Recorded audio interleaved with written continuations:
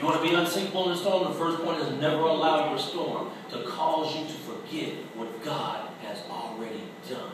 You are precious and valuable to God in the eyes of God. You're not some sinner. You are saved, praise God. You're not some low life. No, not no more. You may have been, but you're not that anymore. You are a blood-bought child of God. Amen. You are a priest of the kingdom of heaven. Amen? Amen. Point number 2 is never allow your storm to cause you to fear.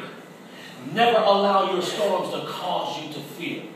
2 Timothy chapter 1, verse 7, we all know this, for God has not given us a spirit of fear. He has not given us a spirit of fear, but He gave us love, power, and self-control, or sound mind in some translations. Amen. So don't allow yourself to become agitated or terrified in the anticipation or in the presence of danger. Never fear, brothers and sisters. Fear is simply false evidence appearing real. Amen. It's just simply false evidence appearing real. Fear in the spiritual realm is a useless emotion. Fear will cause you to draw back. Fear will paralyze you. Fear will make a punk out of you. Fear will put you to flight and cause you to miss God. Fear is a smoke screen. Fear will cause you to sink in your storm. So don't ever be afraid of uncertain conditions.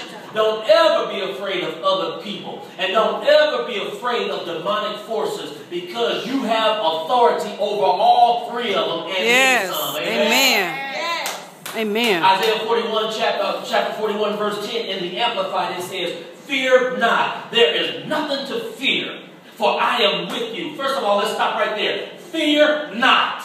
That's right. Fear not. Why? Because God got your back. That's right. God is your helper. God is your deliverer. God is your waymaker. God is your answerer, praise God. God is your shepherd. God is your guide, amen? Amen. He will lead you, amen, into good paths, into still paths, into paths of rest, into paths of prosperity, into paths of goodness for all the days of your life.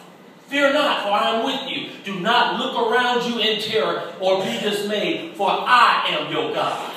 Money is not your God.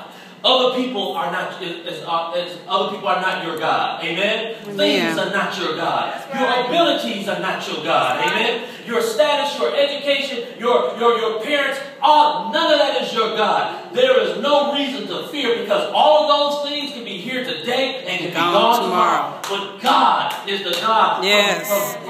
He's the Ancient of Days. He's the Alpha and the Omega. There is no beginning to Him. There is no end. So when all things are God gone, there'll be me and there'll be God. There'll be you and there'll be God. Yes. There's no need to fear, because God got your back. He's got your front. He's got your side. He's got your pocketbook. He's got you in His hand. Praise Yes. God.